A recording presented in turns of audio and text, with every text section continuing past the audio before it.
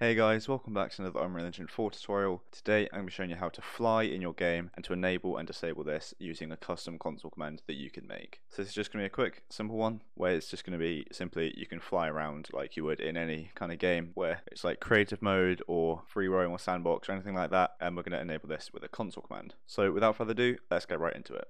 So the first step we're going to take is to create our axis mapping to do this. So for that we're going to go to Edit up here in the top left, and then Project Settings, and then we're going to go straight down to Input down here, and we're going to open up the axes mappings here and hit the little plus arrow there.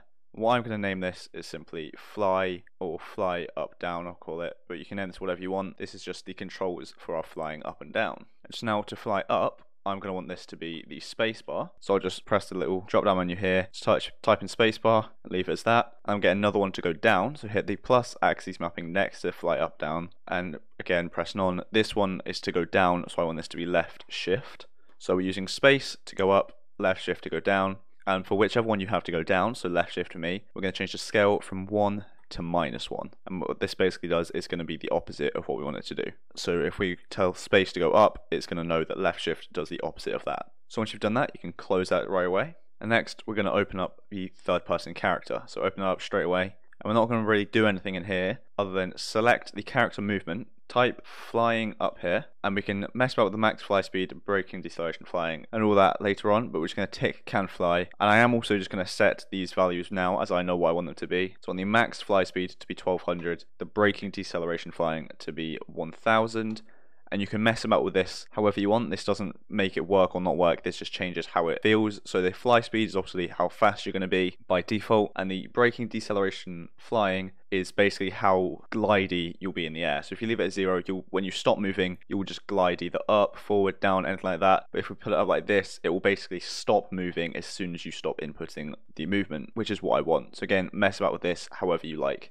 however you would like it to be. So you can compile and close that, as that's all we need to do in there. And then we're going to open up the level blueprint. So go to blueprints up at the top here and open level blueprint here. And this is where we're going to create our custom event. And our custom event is going to be our console command. So to do that, we right click and just search for add custom event. Get that one there. Name this whatever you want. So I want to call this just simply fly, like that. And out of this, we're going to cast to our character. So to do that, we're going to get all actors of class, like that, with the actor class obviously being the character we have.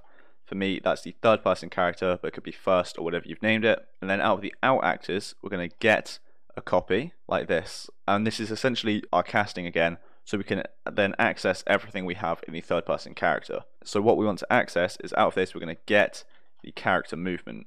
And this is so that we can enable the flying. So get character movement should be at the very bottom down here. And out of character movement, we're going to set movement mode. So again, setting it to flying or not. So set movement mode there.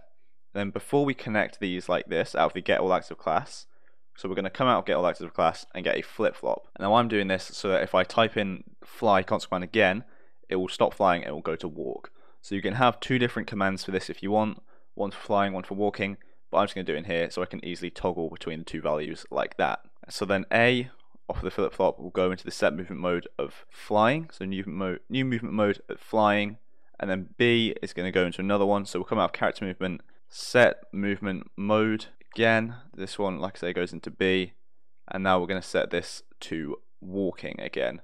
So now we have that set up like that. So now when we type in our custom console command, it's going to enable flying or walking. So we can save and close that, and actually we do need to do one more thing in third person character, which is actually create our controls for flying. So if we go back into the third person character, what we're going to do here is, like I say, create our controls, and that's up and down. So to do that, we're going to right click and get the axis mapping we made earlier, which I called fly up/down, the axis events there, like so. Out of the axis value, we're going to just go into a add movement input, like so. That's obviously going in there like that. Again, scale value, so that's all plugged in there. And then we're going to right click and just get up vector, like so, and just plug that into the world direction there. And that should be it done for the movement input of flying up and down. So again, we can compile, minimize. Now if we hit play to test, if we move around like normal, press space, that jumps, shift, does nothing. This works perfectly. So if we go into our console command, which for me is the tilde button, I think it is. I'll put a picture on screen now. That's what it is by default for me. You might have changed this or something. So press that to open your console command, and then if I just type in CE for custom event fly, as that's what I've named it, we have that there. So now if we press enter, that's enabled that console command. So now if I press space, I'm going up. If I hold shift, I'm going down. And I can just move about like this. So you can see I'm moving a lot faster, and I'm just basically flying around. So now I'm still gliding a bit like that. So if I open up the character again, select character movement, search for flying. If I change the braking, deceleration, flying from 1000 to 2000, this should be a lot stronger for the stopping. So if I minimize this, hit play again, CE fly, I can now fly. If I hold space and shift, I go up and down like this, and I can move about as you normally would. And so again, I said we can toggle it on and off using the same one. If I go back into console command CE fly, we're now falling again as we've gone back into the walking movement mode. So this is all working perfectly. We're walking, CE fly, we're flying, space goes up, left shift goes down, and we can move about like normal. And then CE fly again, we're now walking again, back to the normal movement modes. So I think that'll be it for this video. We've done everything we want to do.